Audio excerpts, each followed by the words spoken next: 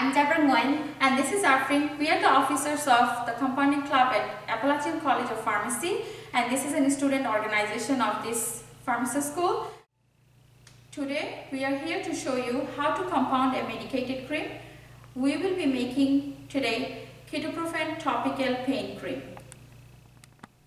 We know that creams are emulsions. So, to compound the medicated cream, first we will make the cream base without the drug. To make the cream base, we will use an aqueous phase, an oil phase, and a mixture of emulsifying agents. Also, other additives such as a stiffening agent, skin permeability enhancer, or antimicrobial preservatives can be added. Then, we will incorporate the drug into the cream base to compound the ketoprofen pain cream. We weigh the ingredients as per the master formula. This is the aqueous phase. This is the mixture of oil phase and stiffening agent. Both phases are heated separately to a temperature above the melting point of the highest melting component. This is the mixture of emulsifying agents and other additives. First, we will add this mixture of emulsifying agents and other additives to the oil phase and mix well.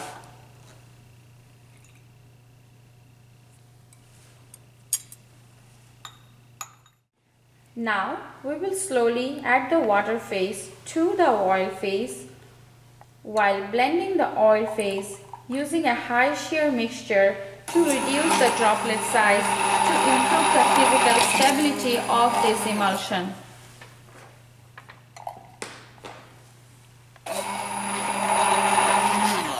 that the cream base is ready, we will incorporate the drug into the cream base to compound the preparation.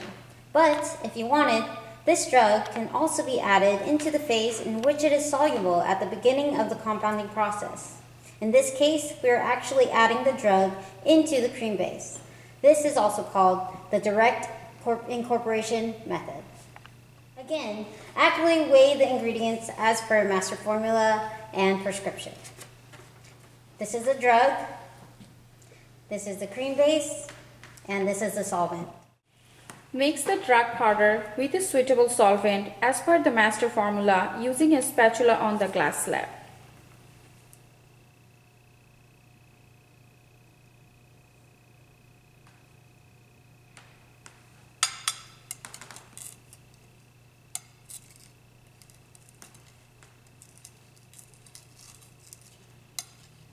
Then add the cream base and mix properly, followed by geometric dilution so that the drug is gradually and properly mixed with the entire base.